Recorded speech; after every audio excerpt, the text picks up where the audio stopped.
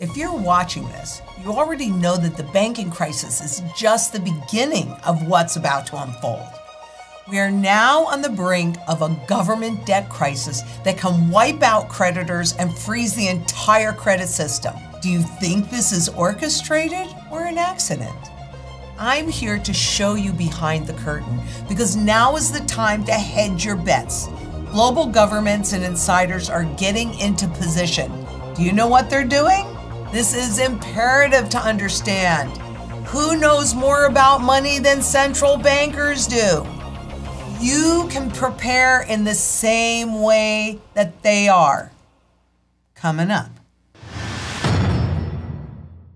I'm Lynette Zang, Chief Market Analyst here at ITM Trading, a full-service physical gold and silver dealer specializing in custom strategies.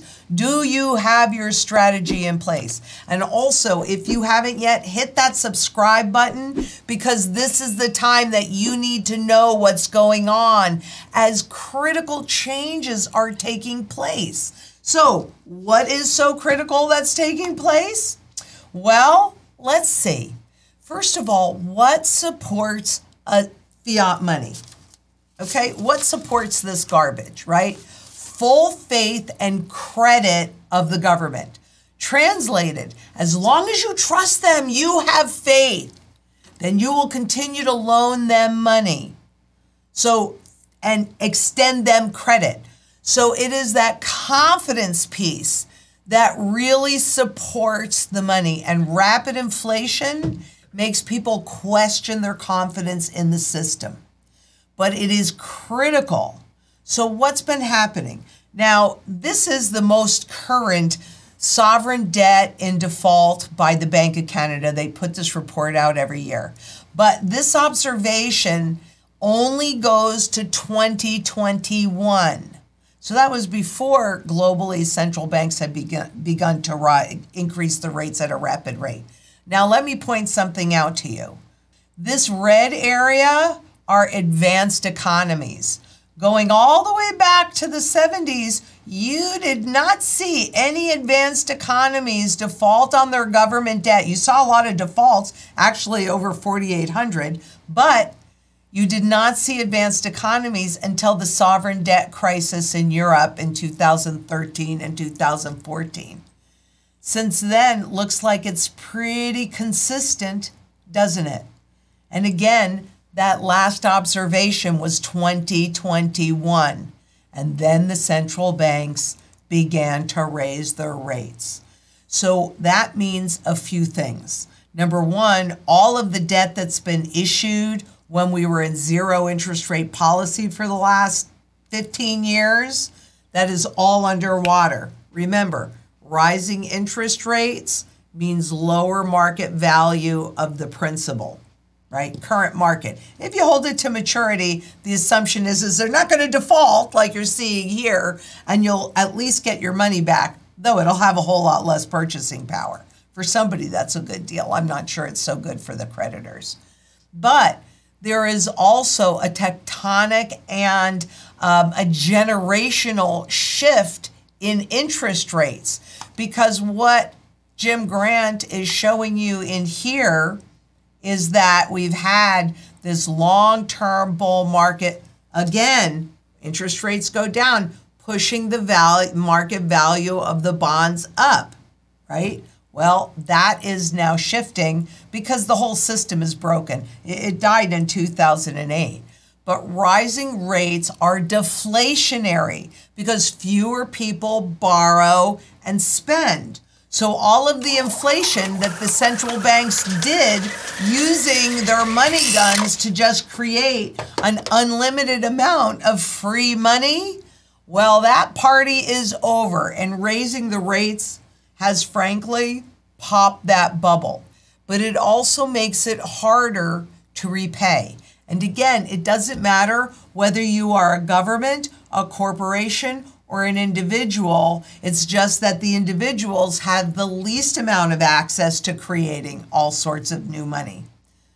Central banks and governments certainly have the easiest way to do it.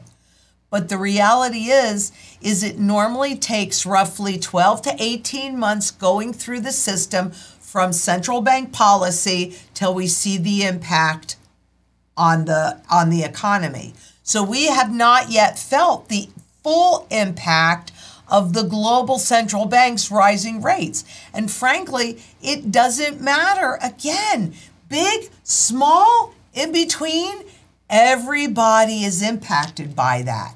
No doubt about it. And we can see it here on yields on sovereign bonds. That means that it costs the governments a lot more money. So yields on sovereign bonds rose significantly due to tighter monetary policy, raising rates. That's what that tighter monetary policy, and also making an attempt to run off their balance sheets.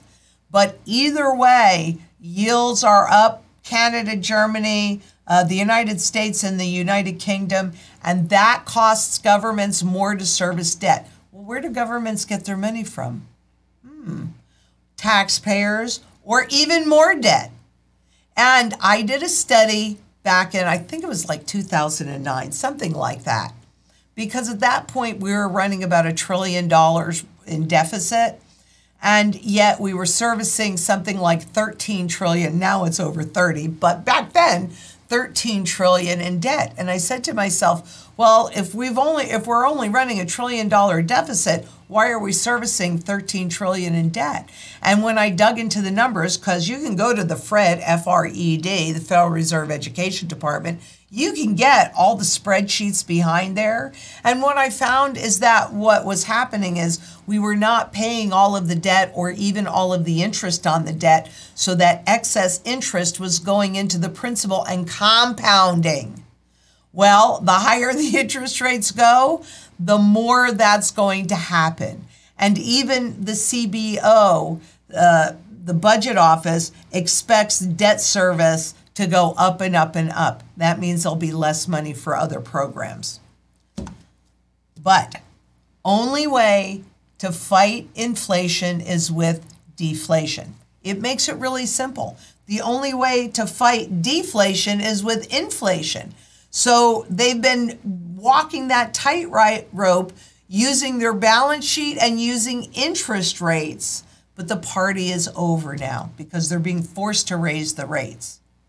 And that pops the debt bubble for everyone, all over the world. And particularly in the US, because the Treasury is the base of the global financial system. So now they're in a frantic push to solve this sovereign debt crisis, and that push irks Wall Street. Why? Well, let me tell you why. Wall Street took all the debt from all these different sovereign countries and turned them into product, and they trade them. Foreign exchange is huge. And they also package them up and sell them. So institutional investors, which are investors that invest other people's money, like when you make a deposit into your 401k or pension money or mutual funds, ETFs, etc. These are all institutional investors. And so that's who Wall Street turns them into a product and gets you to take all the risk and gets you to pay for it. I mean, it's genius. It really is. This runs no risk, right? Physical gold, physical silver in your possession, no counterparty risk. Zero. This other stuff, all counterparty risk. Any contract is only as good as the counterparty to that. And we've already seen an increase, and that sovereigns are really in a precarious position. But the proposals going through the Congress would limit how much investors are allowed to recoup when countries restructure their debts, a concept that's riling up Wall Street. Because in the past, you've had hedge funds that when a country has made an agreement with creditors and they're holding some of their debt, they're saying no. And they just are very patient with it, go through courts with it, and ultimately have won to be paid out at 100%. So this would limit that. What does that do to the value of all those products? it gives them less value. Current market value as well as future market value. So does Wall Street like that? Heck no, they don't like that. And keep in mind that the stress always shows up at the bottom first.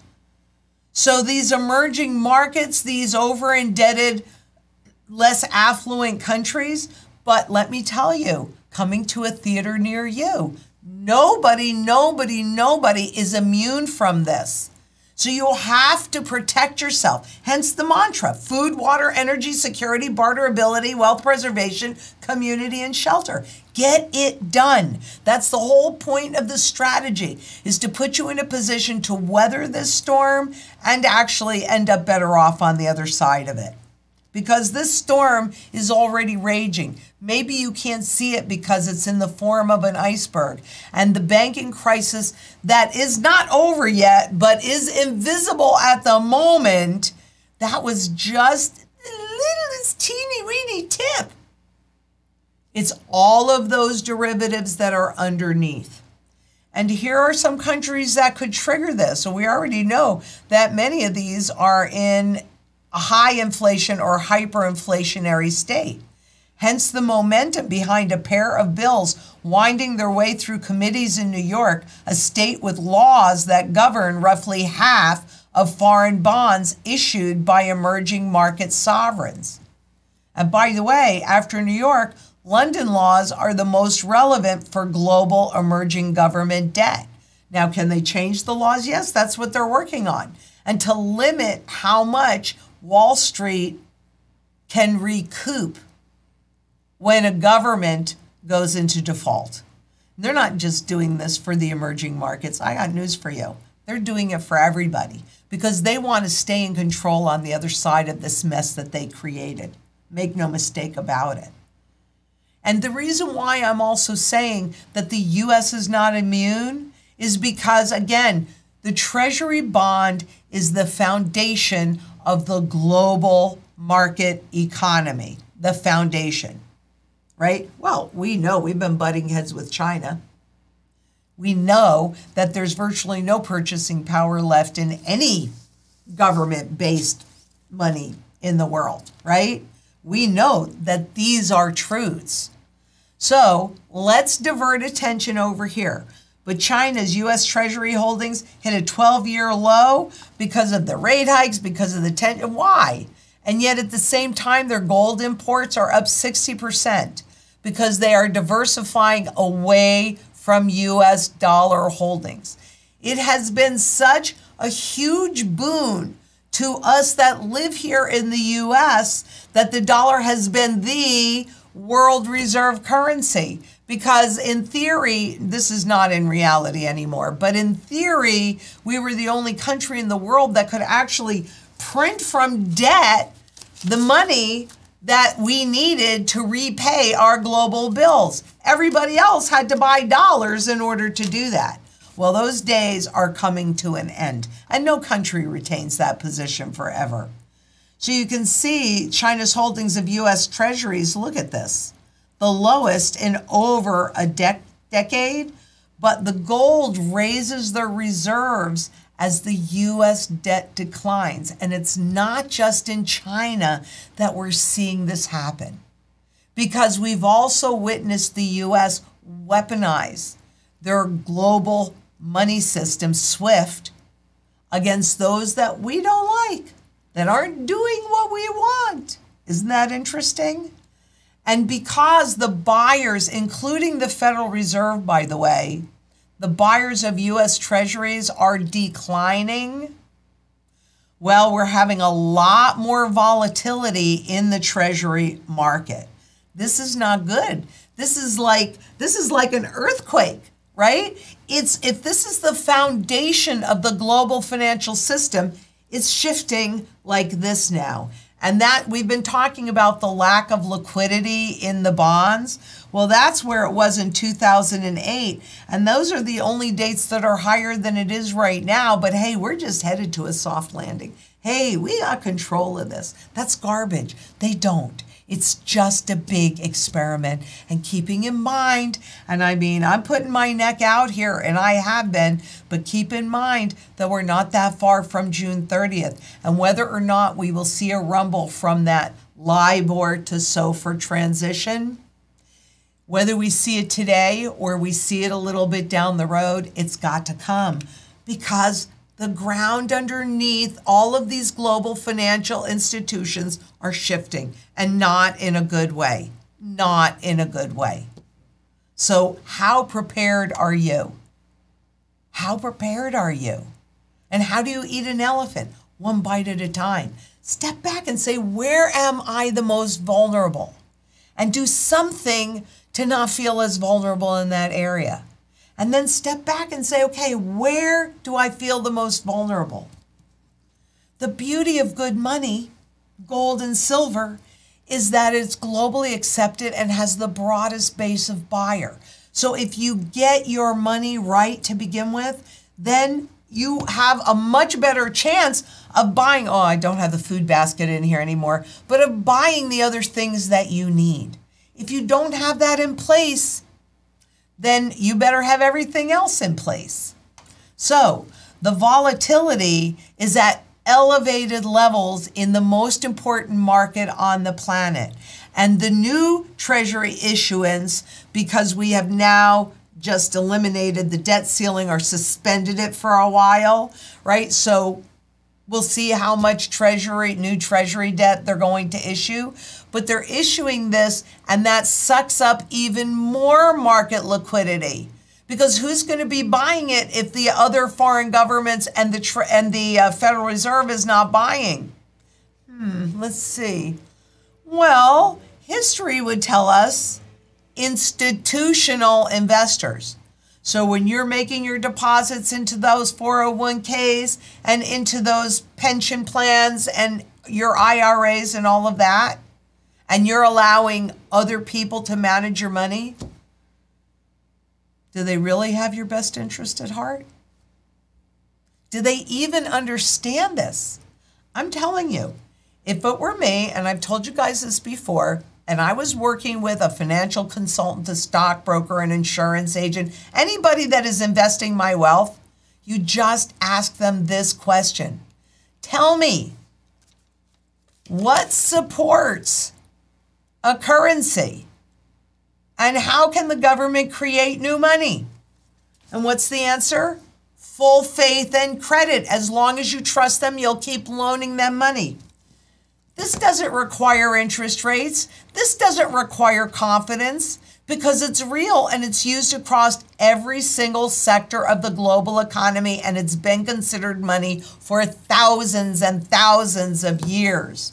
And maybe that is why China's gold binge extends into its 7th month as holdings climb. Because whoever holds the gold holds your power, holds your choices. Right as they're trying to take all of our freedoms away, take us into central bank digital currencies so that they have full surveillance on everything that we do.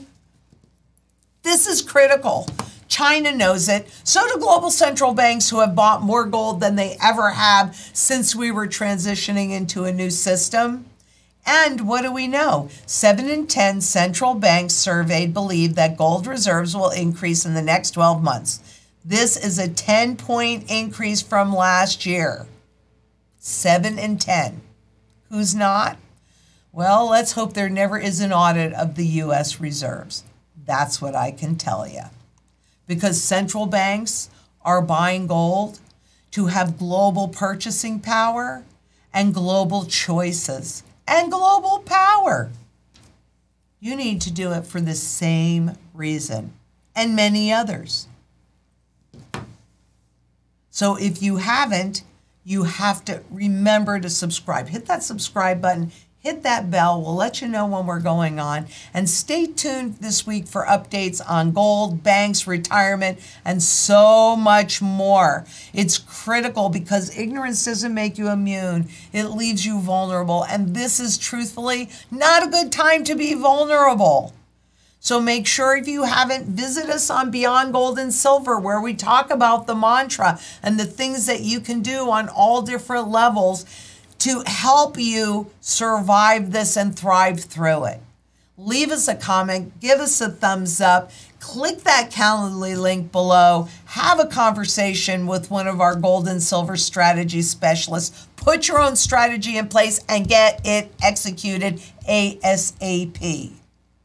Because the reality is, financial shields are made of metal, not paper or promises. And until next we meet, please be safe out there. Bye-bye.